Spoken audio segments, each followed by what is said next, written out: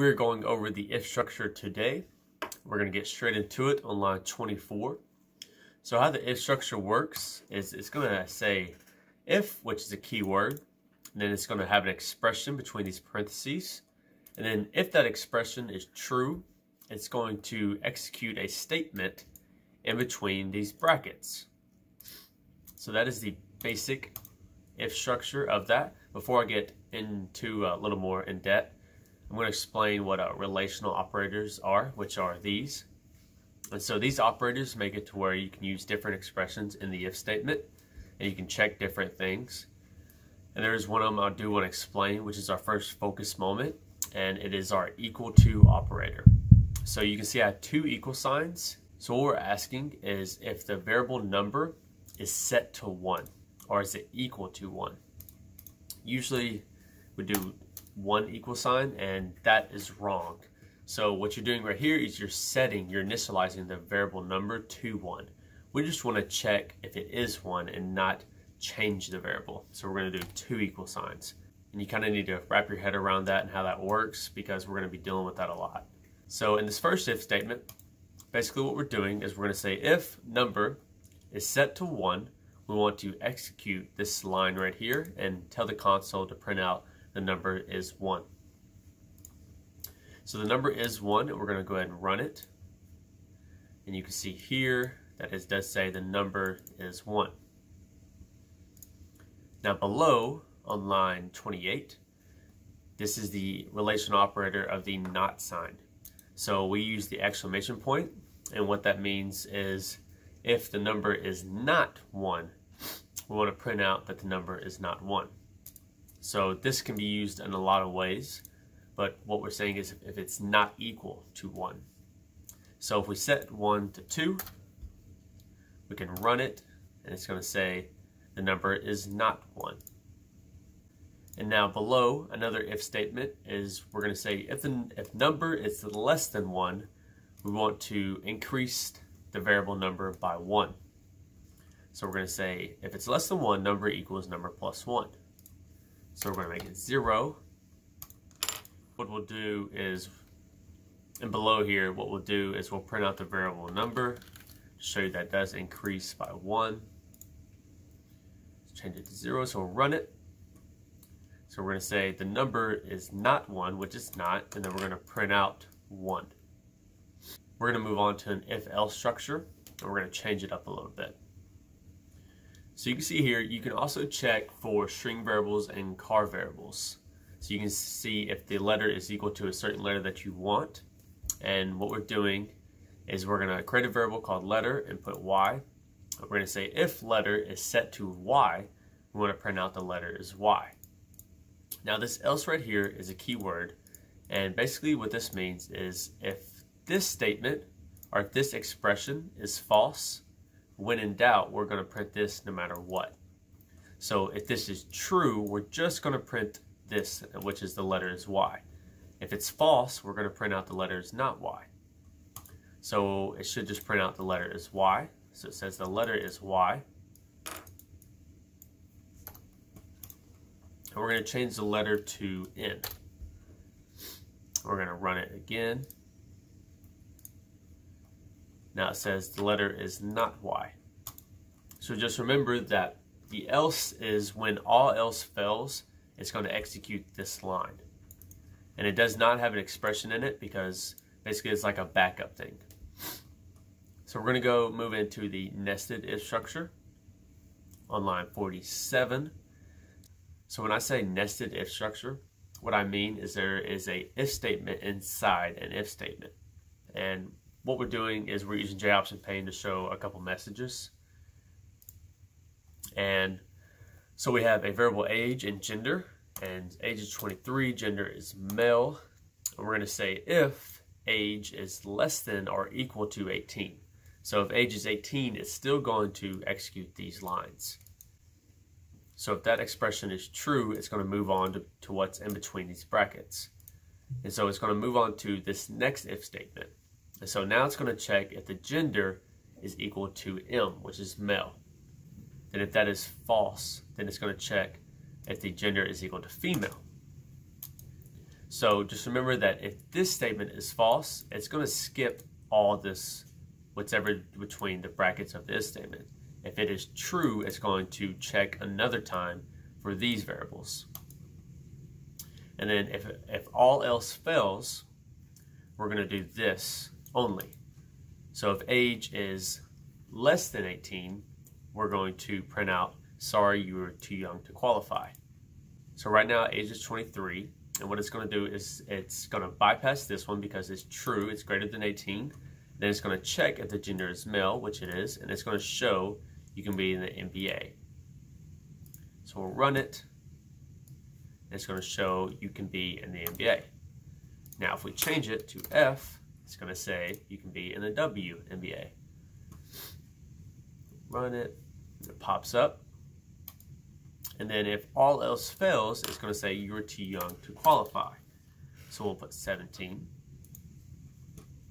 It's going to pop up, you were too young to qualify, in J option pane. There we go. Next, we're going to go over the if-else-if structure. And that's a little more complicated, but you can kind of wrap your head around it pretty quick. So we created a variable called grade, which is 90. And we're going to check if that grade is an A, B, C, D, or F. So normally in the regular if structure and the if statements, it's going to check everything every time. So even if this is true, it's still going to check whether if that gender variable is F. And the same thing up here. Even if number is equal to 1, it's still going to check these two if statements. So if we want to bypass that, we use the if-else-if structure. So we created a variable called grade, and what we're saying is if grade is less than 60, we're going to say your grade is an F. If it's less than 70, then your grade is in D. So basically what this means is if grade is less than 60, it's going to print out this, and it's going to skip all of this, which is good, because if we just put if and we took out the else, it would print out every single thing. It would print out F, D, C, B, and A if your grade is less than 60. Because it's going to check it every time. But what we're saying here is if grade is less than 60, then print out this. Else, if grade is less than 70, then print out this. And then if it reaches this expression and it's true, it's going to skip the rest of all the statements. So we're going to run it one time and I'll show you. So right now it's 90, so to print out your grade as an A. Get past the J option pane. So your grade is an A. So we're good there. And now let's say we do 70. And we run it. Your grade is a C. Now I do want to show you if you do take the else's out, what it will do. So we'll take those out. And we'll save it and we'll run it again. So if grade is a 70, we're going to press OK. So now you can see that your grade is a C. Whoops. So your grade is a C and your grade is a B, which is false. But you can see what it's doing. So it's going to skip this because it's false. And then it's going to skip this because it's false. And then if it's less than 80, which it is, its grade is C. But it's also less than 90. So it's going to print out this one as well. And that's why we use the if-else statement. So another thing, I'll add those back in. So another thing I do want to show you is how we catch errors with the last else statement. So in this case, we're going to add this. We're going to say if grade is less than or equal to 100, we're going to print out your grade as an A. And then we're going to add one more else statement, not an else if, and we're going to catch errors with this. And what I mean is if all this fails, then we know that something is wrong with the variable grade, not the actual if statement. So if all else fails, we're going to print out the system, or whoops. We're going to print out the grade is invalid. I'm just typing too fast today. Missed the T. So we're going to print out the grade is invalid. So we're going to make grade 110. And so it's none of those, so all these statements will be false. But when in doubt, it's going to execute that else statement no matter what, but only if all of those are false. So we'll save it and run it. Now it's going to print out your grade. The grade is invalid. So that's how we catch errors with the if-else statement. And now we can print back to the user to input another grade. The last thing I do want to show you is the Boolean variable when we use if statements. So we're going to create a bool. We're going to name it is true, and we're going to set it to true.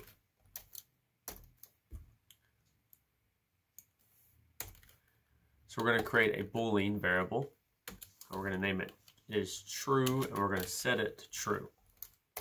So this is how we use if statements for Boolean variables. So we're going to say if is true, and we're going to print out the var is true.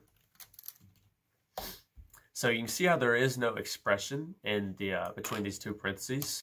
So another focus moment is if you just put the Boolean variable in the expression, basically all you're saying is if this variable is true, we want to print out what's in between the brackets. Now if you put the not operator, now what you're saying is if this statement is not true, if it's false, then we want to print out what's in between the brackets. So I'll show you one time. Right now it is true. So it should say the var is true. The var is true. And we'll put false. Run it again. And it's going to print out nothing. There we go.